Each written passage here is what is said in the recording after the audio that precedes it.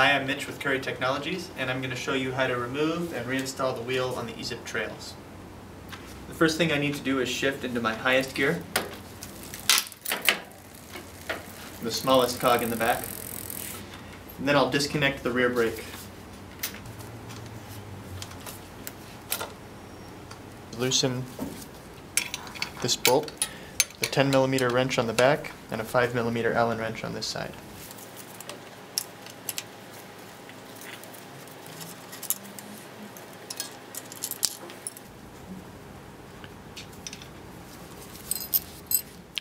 Next I'll loosen these nuts around the chain tensioner tab. Just a few turns each.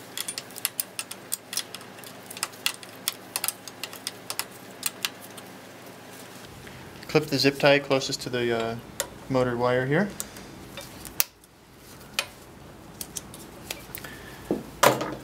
And then loosen the axle nuts on each side. And make sure you hold the wheel up as you do this so that it doesn't fall out of the bike. This side I'm going to remove completely because of the derailleur protector.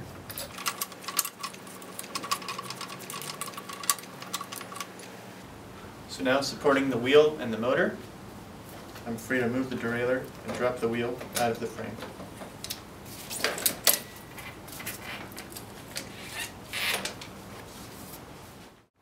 So if you need to change a flat tire, this is as far as you need to disassemble.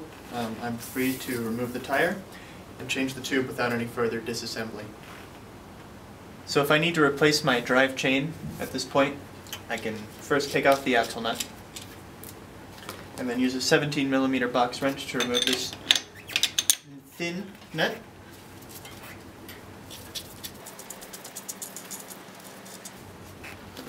You can remove the motor from the axle.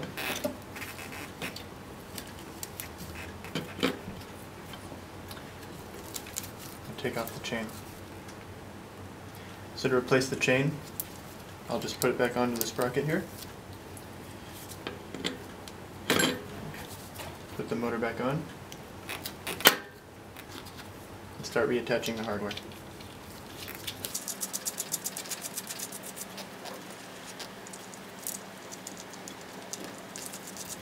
So now I'll put the wheel back into the frame. I'll start by putting the chain around the freewheel in the first position.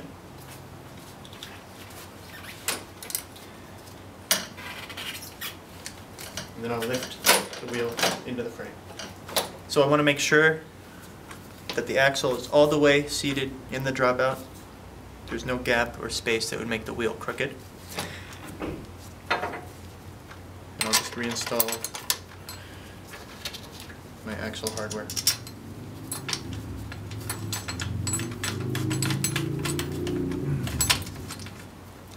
When I tighten it, I want to make sure I'm lifting the wheel up at the same time so that it doesn't slip down and end up crooked. So before I tighten the other side, I'll need to put the motor chain back on. So if I spin the motor upwards like this, it makes it a lot easier.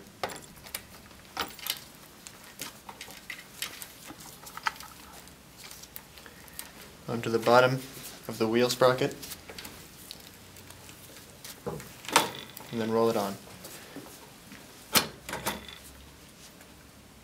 Now that I've got the chain on, I can start reinstalling the hardware.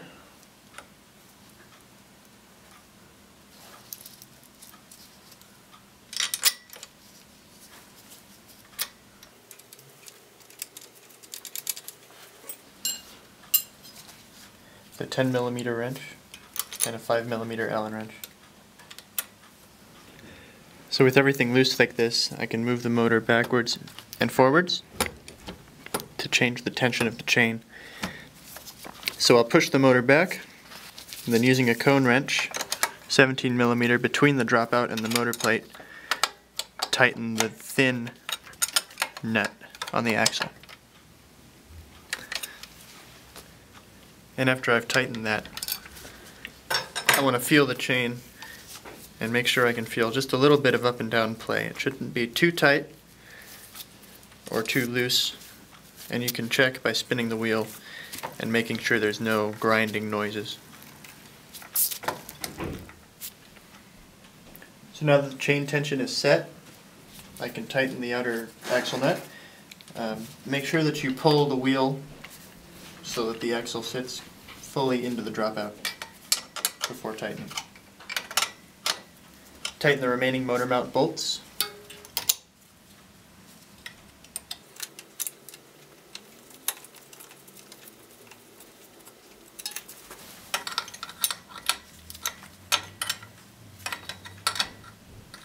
These two nuts snug up against the plate that's welded to the frame.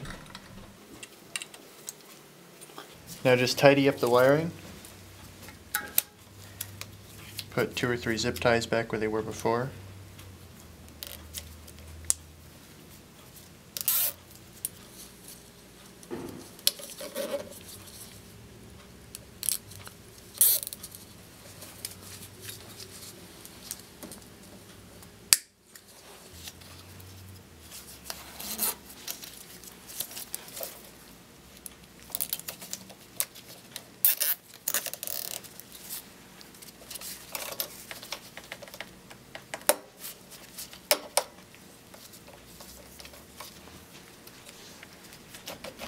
So thanks for watching, and I hope this was informative. If you have any more questions, feel free to call our customer service line at 1-800-377-4532. Thanks.